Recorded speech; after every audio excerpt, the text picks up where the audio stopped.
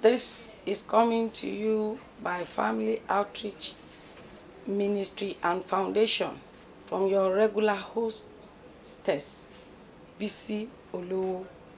I love to be here with you. We have another beautiful topic we want to just treat in a jiffy now, and you'll be listening to it in series. The word sex. We are not referring to gender now, but we are referring to the real word sex, that is intercourse in marriage, not outside marriage. Sex in marriage. What is sex in marriage? Sex in marriage is a vital issue. Marriage is an ordinance of God, and one of the purposes of marriage is procreation, and also to prevent fornication in marriage. And so I want us to be very careful with this. A lot of churches are not treating it, and the pastors are having problems, their wives are having problems, the members are having problems, and yet we are afraid of treating this topic, sex. Sex has one wonderful magic it does in marriage. A family that is happy, watch them very well. Their relationship is okay. There is joy in that home. It's because one thing is not lacking there. Sex is not lack. If there is lack of sex in that family, there will be trouble in the family. Sex is very important in marriage. It cements the love of both of them. Some look at it. I have been in so many conferences where these things are discussed. Wives saying, oh, we have a lot of questions concerning sex in marriage. My husband believes that it is when we want to make children that we have to meet. Some say, oh, the Bible says we can only abstain from one another during prayers. And my husband is, or my spouse, is the type that all the time is on the mountain praying and fasting, and so neglecting the partner, either the wife or the husband. And this is causing a little temptation that comes across the way of either of them, they will fall. Is that really true? No. God's ordinance is for you to have it in marriage, and for you to cement your love. It's not for only procreation, for making children. It's not only for making children. You both must enjoy it in marriage. It's very, very important. Some have problem of frigidity. If you have such problem, please, you can get us. We can get talking with you and give you some solution to this problem.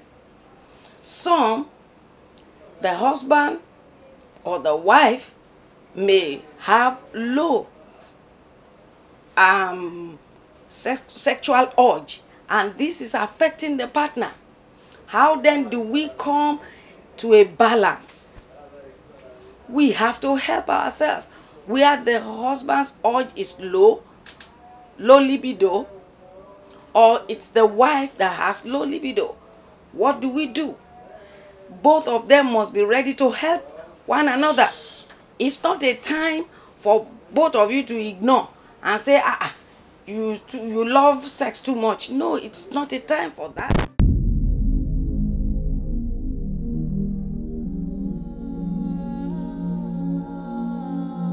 You both must come to reason with yourselves.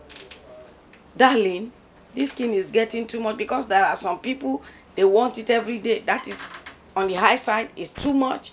And some, in 1 month, they may not even feel like it. It's not because he's an unfaithful person in his house or to his family. No. But the problem is that he has low libido. And this is happening to a lot of people. Low. Then for somebody who has low libido and there is frigidity in the woman, how do we help such person? There must be time for fumbling. Romance is what we call fumbling. Create more time. Look at the portion of the body of your spouse that tickles him or her. Try to work on that. Know your body, know the parts of your body. Those areas, they are very important for you to know. It's not a thing you have to ignore. When you are not feeling like, I'm a marriage counselor, I hear a lot of things that people say. Some will say, he does not call for it, she does not call for it, it is only me, only me. Yes, you can help her or help him to call for it. Some, when the spouse is even making advances, he does not know. You must know. Get yourself dressed beautiful, smell nicely, let him know that you are available. He will come near. Even when the libido is low, you can help. You too, you can romance that spouse. And when you do that, a lot of changes will come round and you see him improving by day. It is very, very important. So many families are disintegrated because of this reason. The wife looks out, the husband looks out.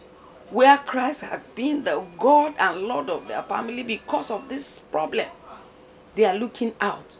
They have become an infidel. And it's not the plan and purpose of God. Why do we marry? The reason, purpose of marriage is this particular one, very, very important.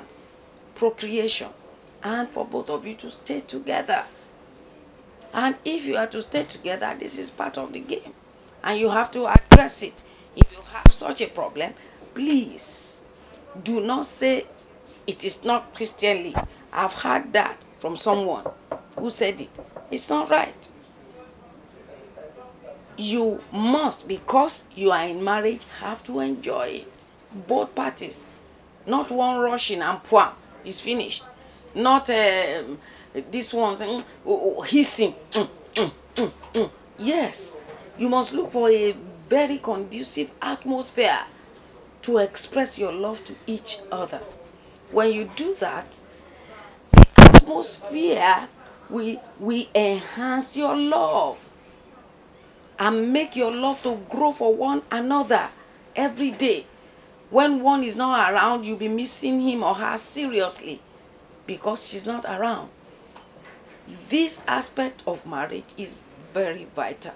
And I pray as many that are not there or has caused separation and problem in that marriage, I pray with this little thing that I have spoken with you and taught you, you will build up your marriage.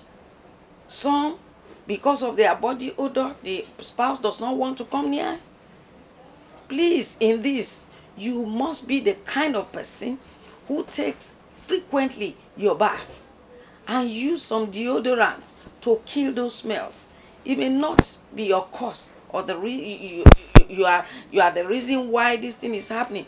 There are some hormones in your body that are secreting it, and you can combat it, you can fight it and become okay. At certain times of some women, it happens, and in men too, it does. We can kill that by a lot of those things. As you do so, it will be well with you.